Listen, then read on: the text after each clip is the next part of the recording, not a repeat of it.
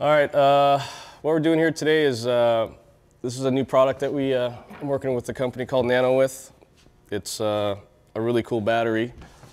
This is a conventional battery that we try to use to start our bikes, and it just really doesn't work. It weighs about 15 pounds, and maybe get about 4 turns out of it. This particular battery is kind of a declassified military technology. It uses some foam on the molecular level to get the energy out a lot faster, and a bunch of other technical stuff. But what I'll do is we're kind of here to demonstrate what this particular battery can do. This motorcycle has a Patrick Racing 113, a really big cam, a lot of exhaust overlap, so they're really hard to turn. Not to mention the belt drive, etc., etc. Everybody knows that, you know, most people just cross their fingers when they start the bike. So you can see that this has compression releases. We're not even going to use them. So we'll go ahead and turn the bike on and see how many times it turns over. Look right here.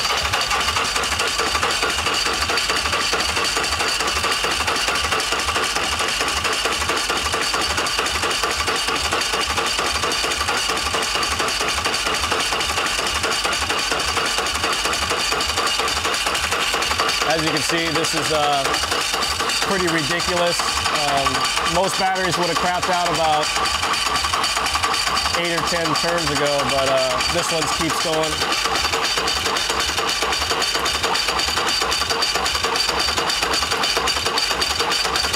What I'm going to do now is kind of push the battery until it completely dies, which is the hardest test to do on a starter, any battery. Usually the battery cables right now are overheating, the starter will start smoking, and a lot of other stuff, but this thing is just keeps going.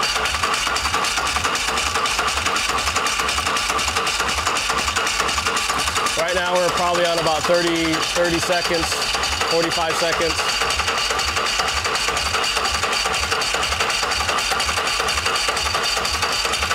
And it's going and going and going.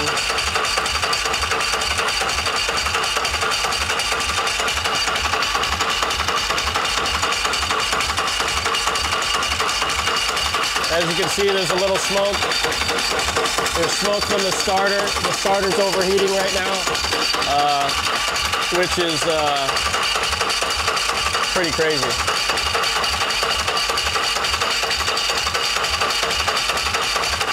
Now that was just probably the worst test you can do to any starting system.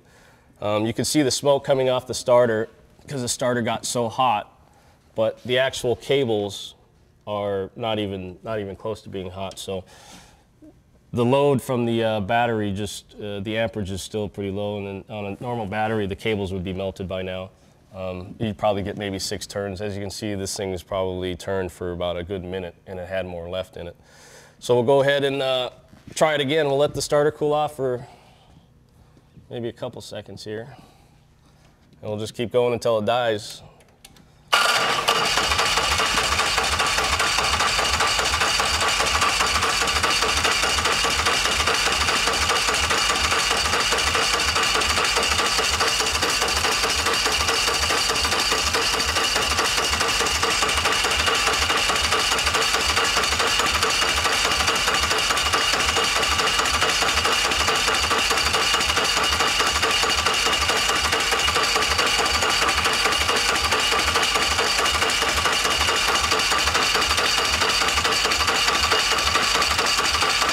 We're at about, I don't know, what is that, about 2 minutes of starting, of continuous starting, and the battery hasn't even flinched.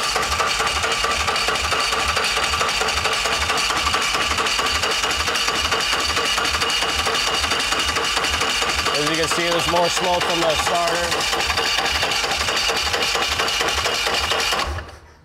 And, you know, that's non-stop, no cutting, no nothing, no bullshit. It's 2 minutes straight of pressing a button on a 113 with the plug wires off, and it didn't even touch the battery.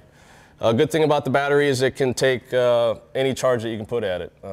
Most batteries, even though they're small, can't take the 32 amp charging system. They overcharge, they leak, they blow up, etc.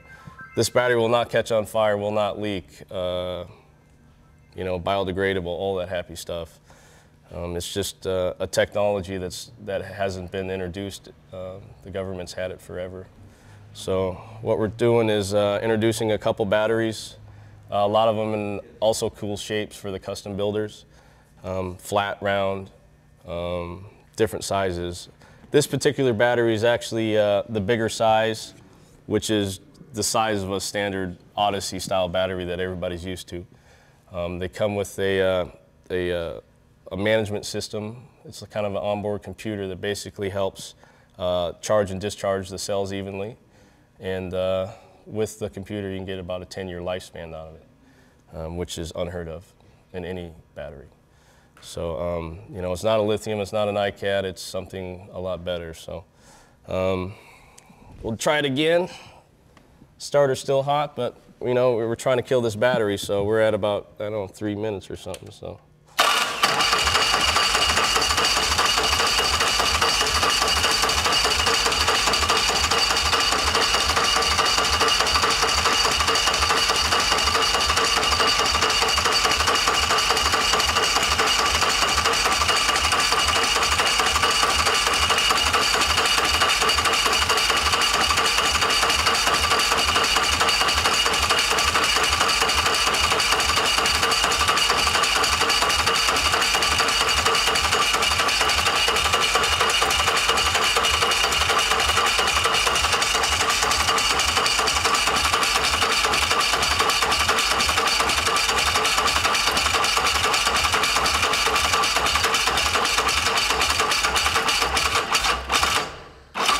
There it goes.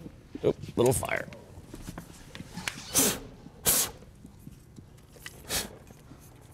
All right.